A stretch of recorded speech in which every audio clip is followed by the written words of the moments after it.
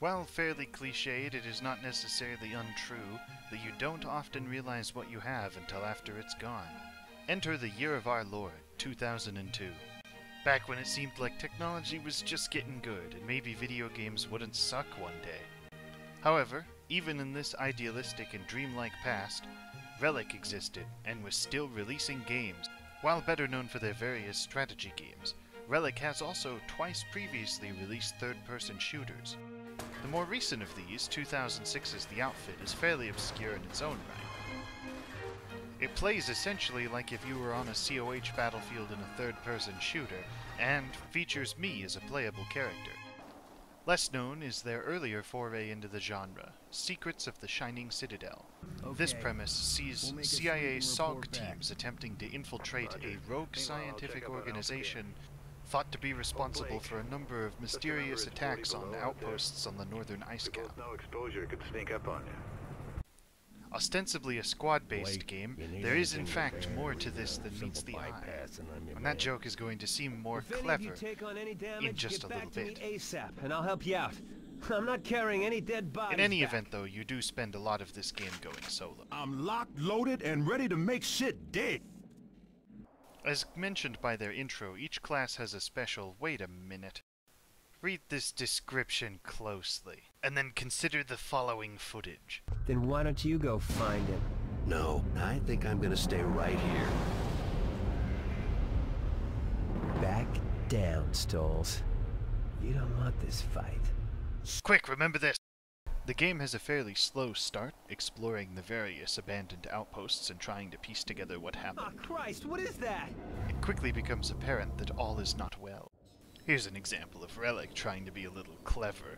Way to use an IP you don't have the rights to. What have you got? One body. Identification says child's, no survivors. Ha ha ha! This guy's not laughing though. He seems pretty convinced you're up to no good. It's okay. And it Put your rapidly weapon becomes down. apparent No way. why. You're infected just like all the others. I'm not. You got Well, the that kit? settles it. Good.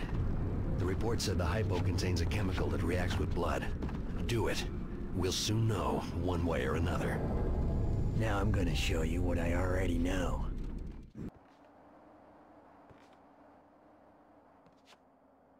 From this point forward, things take a turn for the more violent, as it quickly becomes apparent that some people look like people, but are really terrible monsters.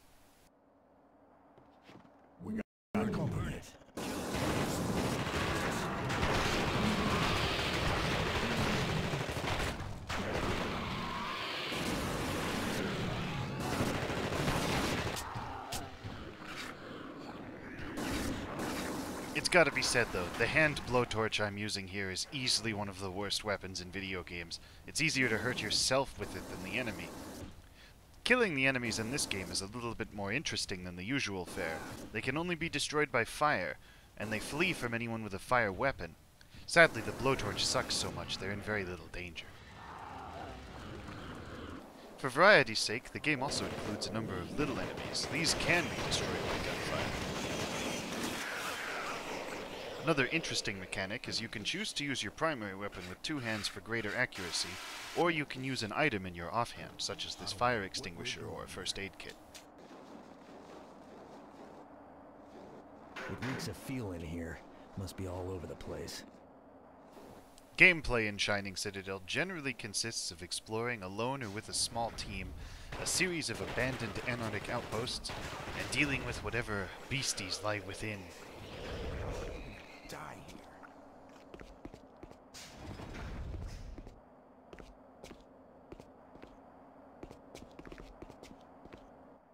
We got you. Annoyingly, this is one of the games that allows AI-friendly fire. The game has a hidden mechanic, where anytime an NPC comes in contact with a monster, they have a chance of getting infected with the cloud virus and slowly changing into one themselves.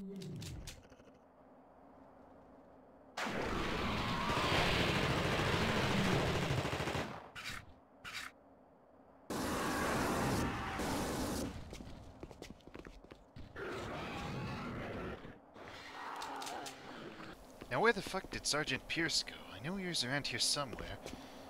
Maybe I can find out what he was up to if I check out this computer. My God. He left his Steam account open. What the hell happened? I'm not going anywhere. It's over. What? It got me. I can feel it. I can get you help.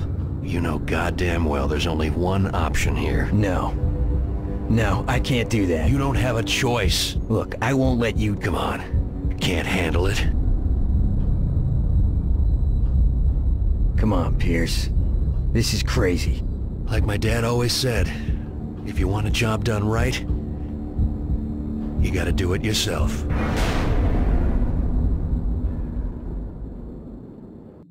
Citadel also features a simple NPC control system. You can order them to follow or stay put, and you provide them with their weapons and ammo.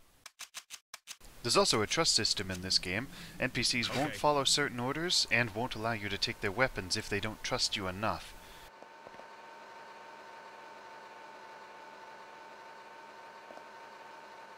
This NPC can't tell if I'm Jewish just by looking at me, so he won't let me do anything.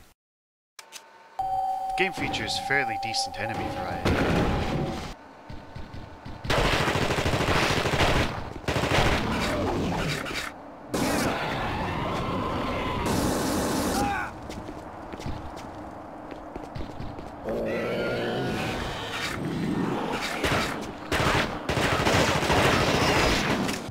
During gameplay sequences with large numbers of enemies and allies, things can get somewhat hectic as well.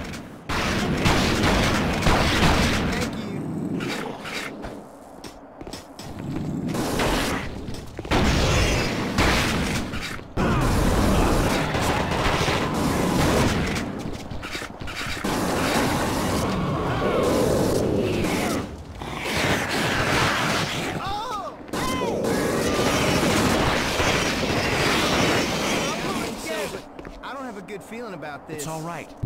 Something that wasn't apparent on my first playthrough is that this is actually, I think, the only piece of music in the game.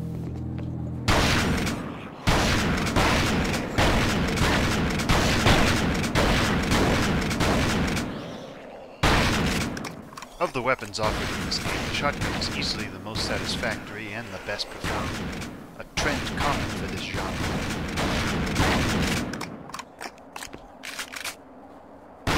Part of the game is rather different from the rest. It features the player and his team attempting to defend an ice hut from waves of cloud virus monsters, searching for a radio.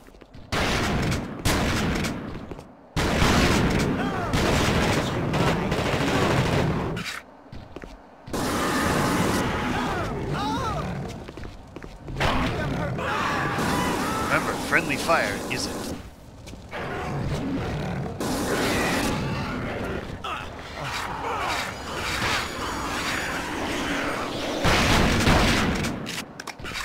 All right, I'm okay.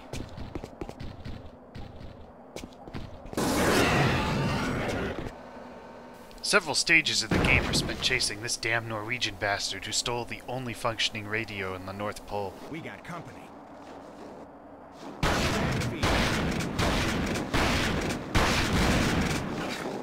I swear to God, the blowtorch in this fucking game is the most useless piece of shit I've ever seen. If there was an honorary award system for worst flamethrowers in video games, this I imagine would win handily. I seriously can't envision a worse flame weapon than this. At least not without falling into the realm of deliberate parody.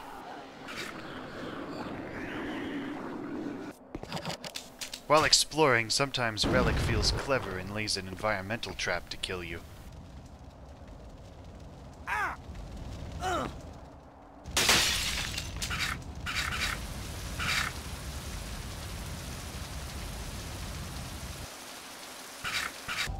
New enemies and new gameplay mechanics make themselves known throughout the game. These creatures spit napalm that sticks to you and slows you down. An interesting mechanic in a game that features so many flamethrowers is you might end up setting yourself or one of your teammates on fire instead.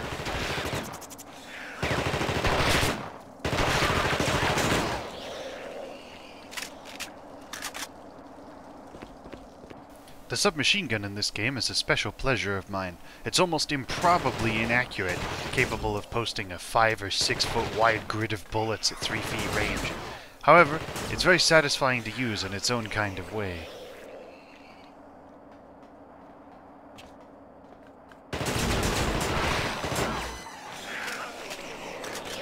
Reloading when you still have a partial magazine discards what's left of the ammo in that magazine, which can lead to tense moments when bullet frugality is involved. Now, while many of the sounds in this game are classic 80s sound effects, there are a few weak sound effects as well. Or even outright poor sound design. Consider this.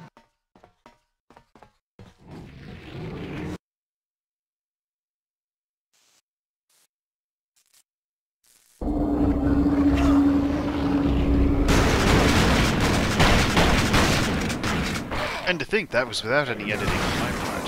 Overall, the sound in this game is decent, but some things are not entirely authentic.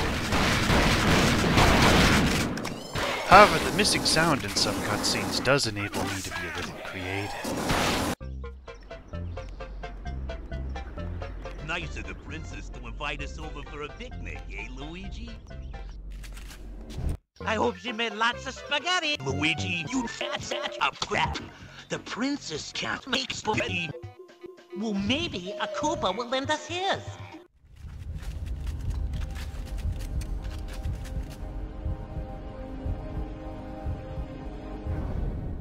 No? Can't you get the hint? Maybe the princess made some spaghetti. Come on, Luigi. You Kingdom set up instruction book. Well, maybe you made some. Oh, I can't take it anymore.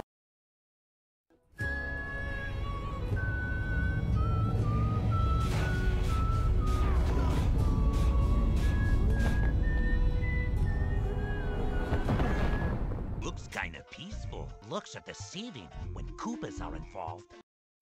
Something I only noticed in a review of the footage is that apparently when soldiers have had enough and decide to flip out on you, they can grab weapons from their squad mates and fight back. It's just... Overall though, this game's flaws are fairly minor, and it's actually quite an enjoyable experience. If it had included a train sequence or was set on a ship, I would definitely be able to give it a higher rating. As it stands, the biggest problems are all technical, and seem to be products of its era more than anything. As well, total playtime is a bit on the short side at about, 10 to 15 hours, depending on how well you know the levels. What flavor of shit is that?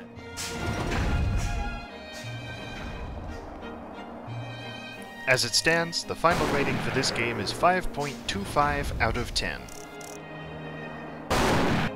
A final note is that this game is incredibly difficult to find on the internet these days. Short of purchasing a physical copy from something like Amazon or eBay, there's pretty much no way to get this game. It was never distributed digitally, and there's no active pirate sites for it. Closest I came is this YouTube video had a link in the description I was able to use. And we all know how sick